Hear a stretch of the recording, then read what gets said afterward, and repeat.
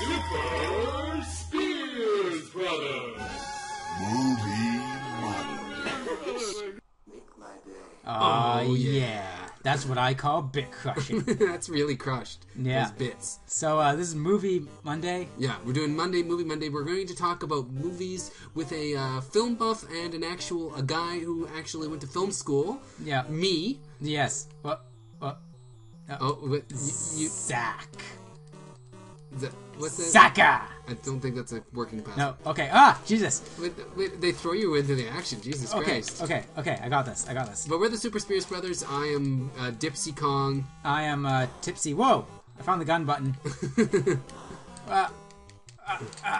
I feel like your password actually took you to a higher level. There's no way. No, this is actually how the game starts. It starts with people kicking you in the face. Oh, okay. That's which is not much like the... Oh, okay. I guess I'm going down here now.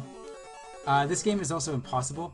How do you jump? Oh, you press both buttons to jump. That's right. Oh, that's always impossible. Okay, this music is... I'm kind of digging it, actually.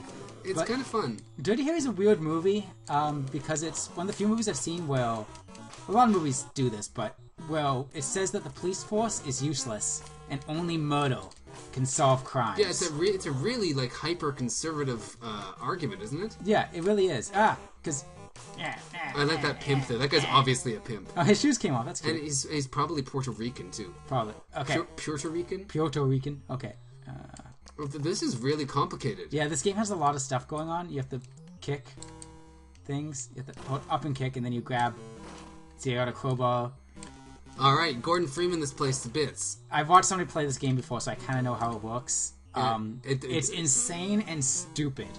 It does look insane and stupid. I like that it's in what is it, anamorphic? No, it's in letterbox. Oh, there's a snake? I can't know how you kill the snakes.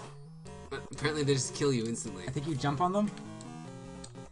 It's a dead snake. Okay, I guess no, he's back. That is not a solid snake. Go. Oh, no. okay. And then how do I dynamite this? I can dynamite. Do you have any dynamite? I might not have any dynamite. What happens if you press start? Can you select dynamite?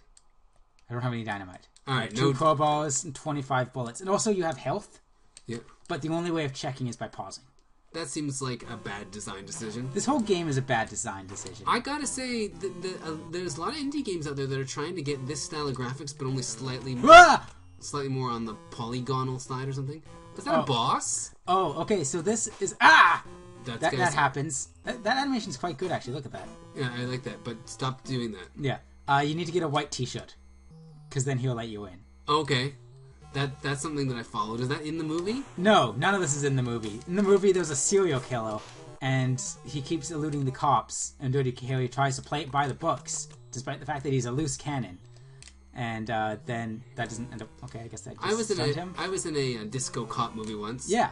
Oh, maybe you can only stun snakes? I know, because I killed that one before. I got some money, I guess. Oh.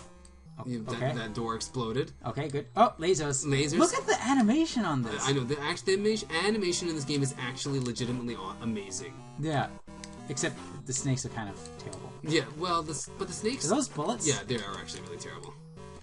And there's no need for snakes, because... Okay. Oh, I guess I kicked some dynamite and it killed the snake. That makes sense. I guess if you kick dynamite, that's not advisable. Ow. Okay. But yeah, you're in a Dirty Harry spin-off. Okay. This is a really, really... I gotta say, this game is weirding me out.